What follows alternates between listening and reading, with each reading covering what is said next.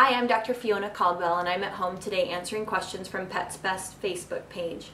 The first question comes from Kaneen, who writes, "My older male Weimaraner urinates inside our house almost every day when we're not home, most often on the back of the couch.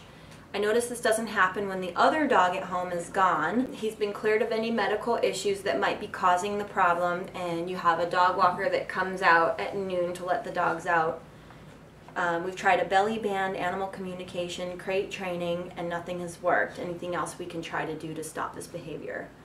Sounds like you've done a great job working it up. Definitely, I applaud that you've gone to the veterinarian, made sure that it wasn't something silly like a urinary tract infection or something else really treatable. So because you've ruled out the medical issues, that indicates this truly is a behavioral problem. You're definitely going to benefit from speaking with a behaviorist, so definitely consider finding your local behaviorist to ask this question. But some other things that you might try at home. So if he doesn't do it when the other dog's at doggy daycare, you could have the other dog at doggy daycare. That would be one thing that if you don't mind having him there, that would potentially solve the problem.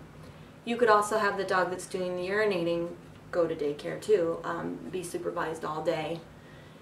You might try continuing to work with the crating. Some dogs will be self-destructive and really should just not be crated if they act really poorly to it.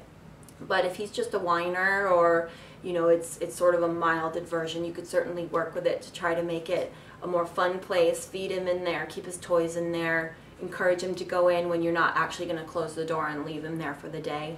Those might be some things that you could try. You can also talk with your veterinarian about certain anxiety medications or behavioral medications that can sometimes help with inappropriate urination.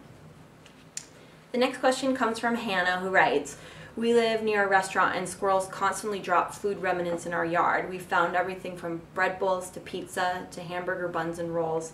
I try to ensure my dog doesn't eat any of the food items while she's outside, but she sometimes does.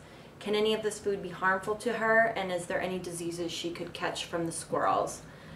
This sounds like a really tough problem to deal with. I do think that there is some possibility that some of this food could be harmful to your dog, especially if it's spoiled, if it was in their trash.